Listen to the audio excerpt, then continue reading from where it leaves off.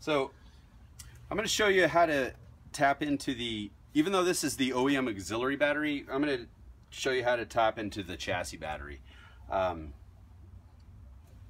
lot of you will just be receiving a little fuse, a little 100 amp fuse, and you'll be wondering what to do with it. So that we're about to show you what to do.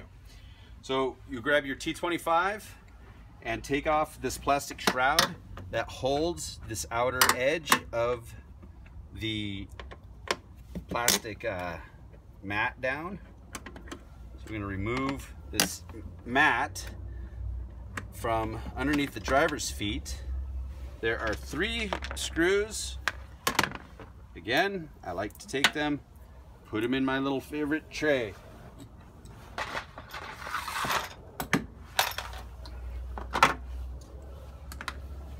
This moves up and can be pulled out at this point. And now you'll grab your T27, which is right behind us over here.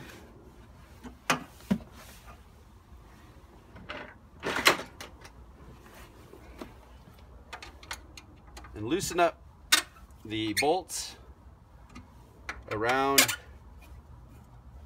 the battery tray here, battery compartment. When they're loosened up a bit, the tray can actually slide down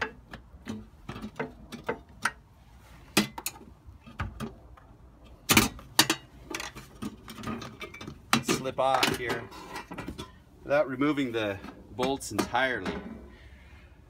When you pull the tray off, you're gonna reveal the chassis battery here. There's a cover. This slips off. You can just pull it right off the top. And you will want to loosen this nut.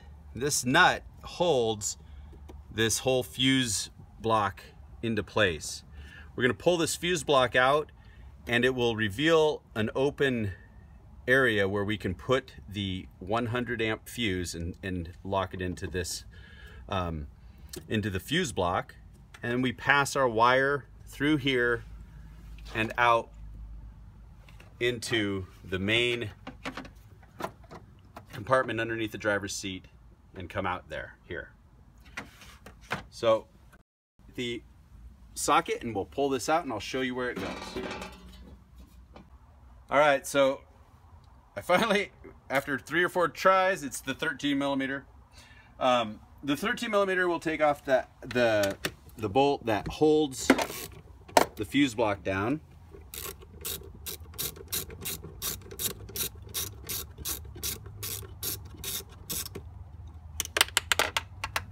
I just dumped it into the center here. And the fuse block pulls out like such. The sides are clipped on right here, right on either side, so you just unclip them and it reveals the fuse spaces. So we're going to actually put our fuse right through here, and then we will connect our cable to the one side. I'll actually make sure it's flipped upside down so that this part of the lip is facing down. We'll hook it on here after we put our fuse on. We'll bolt everything back together and slip it back into the space and hook this nut back over the top of it, cap everything back off. And this other end will be sticking out. We'll jam it through that little passageway right through here and grab it out on the other side and then connect it to the fuse block on the inside. Okay? Since this is not the vehicle, I'm not actually going to connect everything here for the video, but here's the fuse.